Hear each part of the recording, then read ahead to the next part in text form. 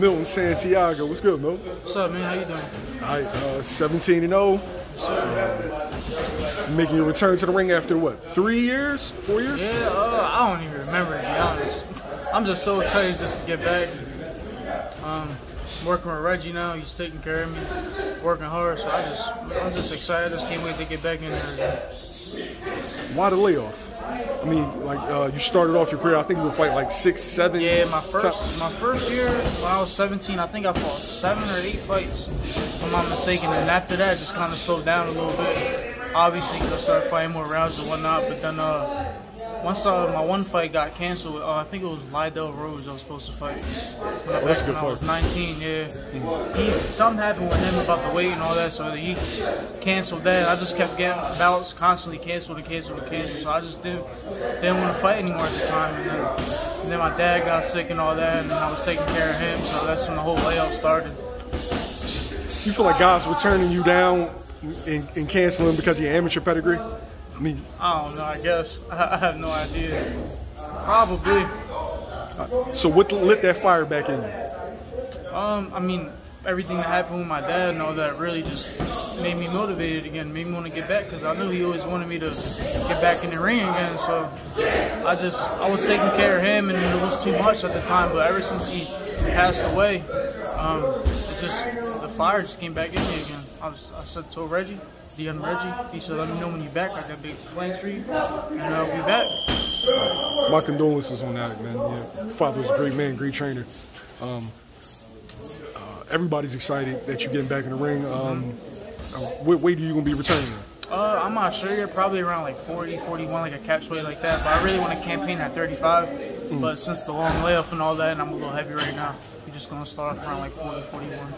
All right, so you're just going to do a slow decrease down? Yeah, exactly, yep. How long have you been back in the ring? Like, been back training? It's probably about a little less than a month, I would say. I've been back. How's your body feel? It's hard right now. It's real hard right now. I mean, I lost probably 10 to 12 pounds since I came back, but it's still hard. Just getting my movement back and my timing back and everything. That's really the main part. Once the weight comes down, everything else will come back. I always hear people talk about ring rust, right? What does that consist of? Like, you feeling sluggish, timing's off? Yeah, just I would say like the timing and just feeling sluggish and like stuff like that. But once like you said, once I shake all the ring and stuff like that, get my timing, get the weight down, get the movement back and everything, I'll be cool. Like, yo, you had so many fights and you started so young. Now, what are you, like 21, 22 now? I'm 25 now. 25? Damn. I'm 25 now, bro. Okay, 25, but you're 25 with 17 fights. Couple fights, you're back in the conversation. Right. So, like, what do you expect to be this time next year? I expect to be 20, 21-0 maybe. I mean, we'll see. Just like God willing, just take it one fight at a time.